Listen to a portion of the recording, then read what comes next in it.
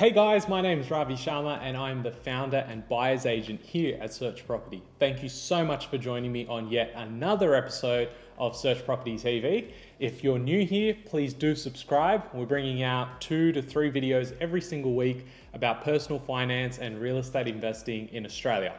Now guys, today's video, as the title suggests, is how much passive income I make through my real estate investments. Now, straight from the outset, I want to make this very clear. This is not a flex. This is not like a video about, hey, look at me, I'm amazing.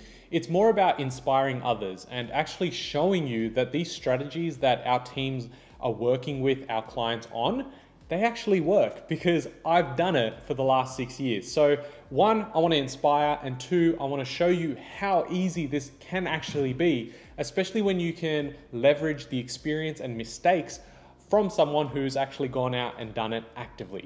So guys, let's kick in. A few things straight from the top is that the way I calculate this is minus my expenses, what income I am left with at the end of the month. Now, some of my loans are principal and interest, so that's where I'm paying a portion of the principal down as well as the mortgage interest that is incurred as a cost. However, as the purpose for this video, I want to just put the interest aside as a cost and all the extra positive income that I make, I can either put back into the actual property, save it for a deposit, or it's part of my principal that I pay down part of my repayments. So as some of you may know, I actually own 12 properties across 3 states in Australia, and I happen to do that before the age of 27. So I've got some numbers here on the screen down here, and I'm gonna put them up now. So monthly mortgage interest is $8,274. My monthly rates, which includes council rates and water rates, as well as insurance and management fees, comes to $4,511 per month. That makes my total expenses $12,785. Now my rent that I earn from all my properties is $18,026 a month, which means my net passive income per month is $5,241, which if I was to break it down across the year, it would actually be $62,892. So yes, a great position to be in. And I can tell you now that when I started investing 6 years ago, I really didn't think this was possible.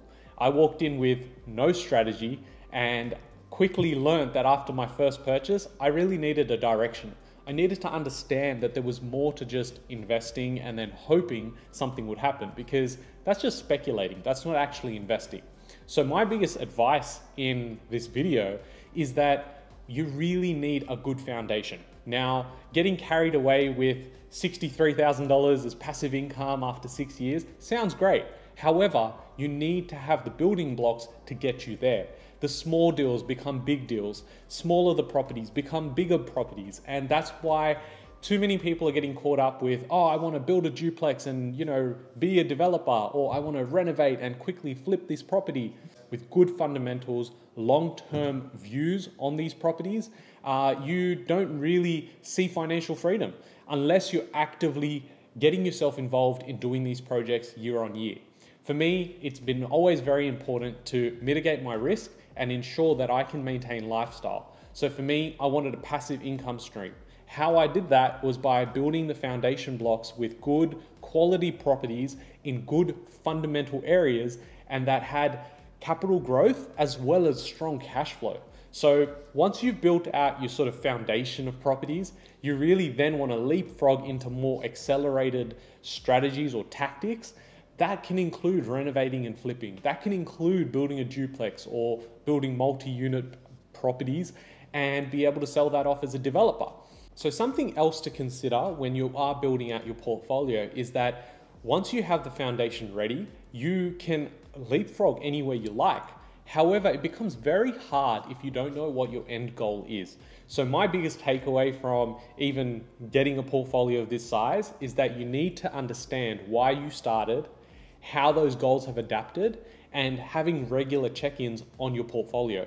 Without the regular check-ins, you're basically going to be lost because you might have fallen through with some of those properties that really needed some attention and love, now have caused bigger issues later down the track. or there may be properties that really need to be sold because they're at the height of the property clock. And so that's when you need to take advantage of the cycle. And by doing so, you can actually accelerate your growth and long-term wealth. So again, as I explained, this video is not a flex by any means. This is my personal investment journey, and the fact that I get to document this, the fact that I can share it with you is amazing in itself, because looking back at this in 5 years' time, it'll be amazing to know how those little building blocks have become bigger blocks of property, really.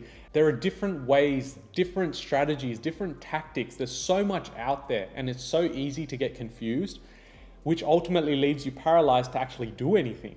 So guys, if you haven't already, subscribe to the channel. The videos that I'm bringing out, I want to bring education. I'm not simply out here trying to put clickbait articles out. I'm not trying to get the attention of people just for the sake of the attention. I'm here trying to educate you. Guys, thank you so much for joining me on yet another episode. If you liked this video, smash a thumbs up. If you're inspired, let me know what your thoughts are. Let me know what your goals are, and what's important to you. Is it cash flow or capital growth? Guys, leave a comment down below, and I'll catch you guys in the next video.